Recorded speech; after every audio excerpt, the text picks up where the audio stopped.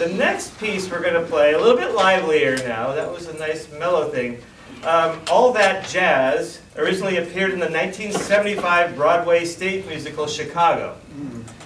And in the movies, it was sung by Catherine Zeta-Jones in 2002, the version you may have seen.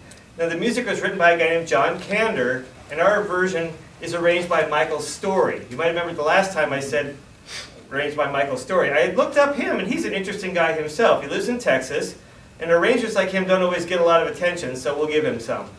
He's a full-time music writer and arranger, works for a company called Alfred Music Publishing, and he has more than 1,200 compositions and arrangements published. You'll hear his name several times today, Michael Story. Listen to that. Is he married? Now, pardon me? Is he married? Is he married? I don't know. You might want to check that out. He's with 1,200 pieces of music. Even if he only makes $1 a piece off each one a month, you know, he's doing okay. All right, so this is All That Jazz from Chicago. Watch the dynamics on this one.